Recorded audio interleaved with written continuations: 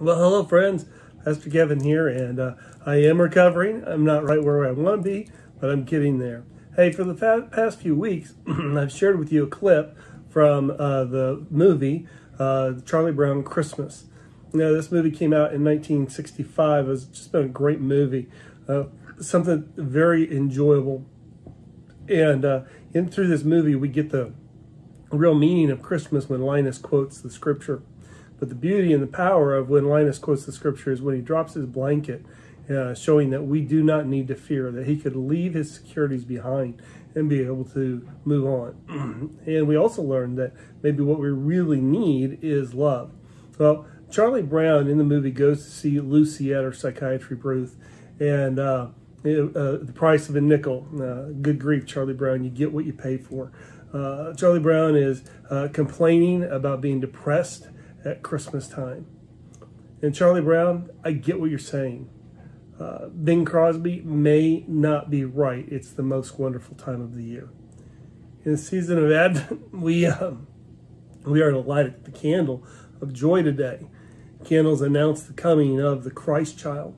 But this child has been born, and he has been crucified for our sins.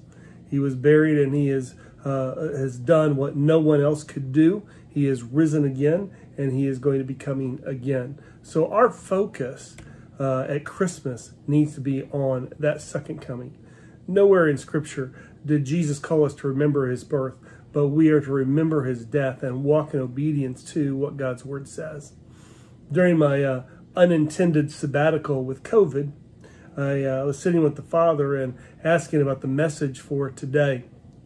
And the message of this candle of joy.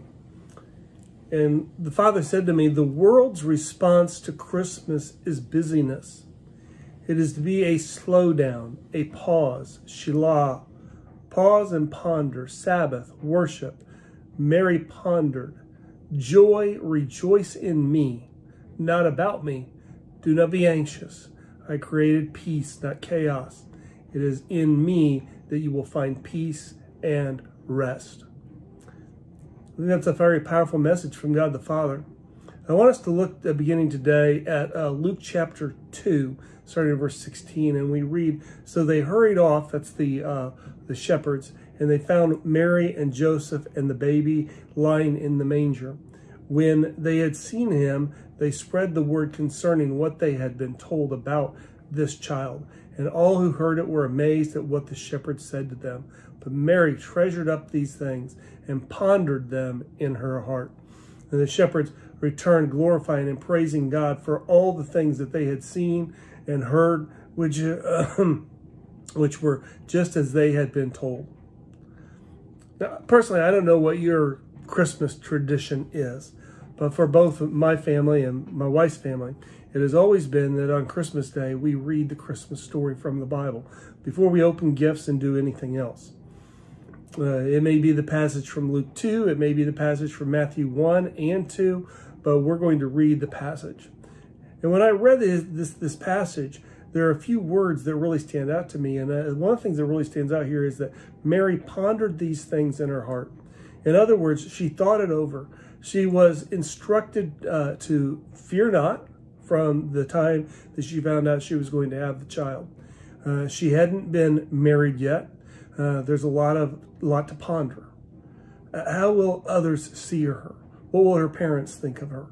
Will Joseph be the man God had called him to be? I'm sure that they talked a lot about these things over the past 9 months and on the journey to Bethlehem. But here she is, young, has a baby in her arms, strangers dropping by a place that, well, it was workable conditions, but not exactly where she had dreamed to have a baby. She was probably wishing her mother could have been there or her cousin could have been there with her. We don't really know. And as we approach this day and we approach this candle of joy, I ponder what is joy? Is joy an emotion? And we only have it when circumstances are right? When good things happen, we have joy, and when we don't, we don't? If joy is an emotion, then it should be able to be controlled and not control us. Joy is something good for us. And most importantly, it is something that can be produced in us. Just as we produce fruit when there is none, and that fruit is nourished by our physical body, the Holy Spirit can produce joy in our hearts that can nourish our soul, even in the darkest circumstances. The Word of God shows us the simple truth that the enemy would never want us to know. If you have a flower bed in front of your house and you planted corn seeds in there, in a period of time, corn would begin to grow in that flower bed. Kind of strange, but yeah, you could do that. If you planted green beans, before long you would have green beans. If you planted sweet potato vines, you would have sweet potato vines, and possibly even some sweet potatoes at the bottom of that. But you're planting in a flower bed. And if you want flowers, you're going to have to plant flowers. You're going to have to work the soil to get rid of the weeds that come along and try to choke out the flowers. What you plant is what you're going to grow. And if you don't plant anything, you're not going to get anything. Weeds are going to grow naturally, but it's what you have planted. And God is the creator, and he did not place joy out of our reach or make its presence in our lives dependent on our circumstances. Instead, he benevolently created the nature of joy as well as love, patience, goodness, and other fruits of the Spirit so that we could have this product of our relationship with him. That's why we can see people living in the most amazing seasons of their lives and still lack joy, while others experience the driest, most painful seasons and somehow remain joyful. The latter have learned how to grow their fruit in their lives through the help of the Holy Spirit. They don't wait for their circumstances to change, telling themselves that they're going to be happier when they get to what they were waiting for, and joy is unobtainable. They have learned to cultivate joy and, therefore, enjoy the sweetness during every season of their lives. Joy, like any other fruit, requires intentional choices. In order to reap, we have to make a conscious decision to do so. Just as the farmer works all year long to ensure the health of his land and then carefully, diligently sows his seed, we too must ensure that we have healthy hearts that allow God to make something grow in them. The fruit of joy will never grow in a heart full of bitterness and malice. Neither can it thrive where there is a lack of forgiveness and unwillingness to let the past go. If Advent is about having hope and peace and love and joy, it isn't going to happen automatically. These are things that we must chase after. As we chase after the Father and we find intimacy with God the Father. The seed doesn't die on the surface of the soil. It has to be planted deep in the darkness of the soil for it to burst forth into the plant that it was created to be. If you want to experience joy, not just at Christmas time, but every day, because every day is like Christmas, it's a gift, then there's something God's word simply says to do. Philippians chapter 4, verse 4. Rejoice in the Lord always.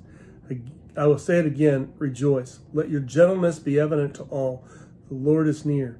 Do not be anxious about anything, but in everything by prayer and petition with thanksgiving, present your request to God, and the peace of God, which transcends all understanding, will guard your hearts and minds in Christ Jesus. God clearly doesn't want us to be anxious. Jesus gives 8 reasons why not to be anxious in Matthew chapter 6, 25 through 33. And I think the reason Paul and Jesus, so many other writers, care so much about helping us get beyond worry and being anxious is that it makes God look bad when we worry all the time. It makes it look like he isn't going to help us, or he is out of control, or he is not wise, or he is not kind, or he doesn't know enough to help us. Worry reflects badly on our Father, God. We have a Father who meets all of our needs. So opposite Paul commends in peace. Peace that passes all understanding. And he calls it the peace of God, and he probably means of God. Because Jesus said, my peace I give you, my peace I leave with you. This is the very peace the Father and the Son have with each other, and the Holy Spirit gives us. And the pathway, the verse says, is the peace that is to let your requests be made known to God. God is our central request. And I need you above all things, and we are to do it with thanksgiving. And thanksgiving directs us back, and we give thanks for the things that have already happened that God did, especially for us in Jesus.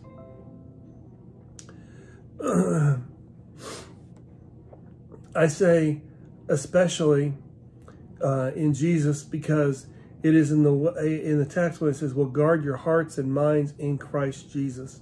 This peace is happening because with thanksgiving, we are looking back to Jesus, and he did it for us. We are trusting in him. So we also are united with him and our Father in heaven, who meets all of our needs, and therefore we have a peace that no ordinary human understands or can produce. I believe it is God's desire for us to move our eyes and our hearts and our minds off the busyness of the season. So what can we do? What busyness do you need to cut back or out of your life? Social media, games, the news. What can you do to exchange time with those things for time with him? I ask that you continue to pray for me as I recover and experience the healing of God. I look forward to being back with you as soon as possible. Thank you.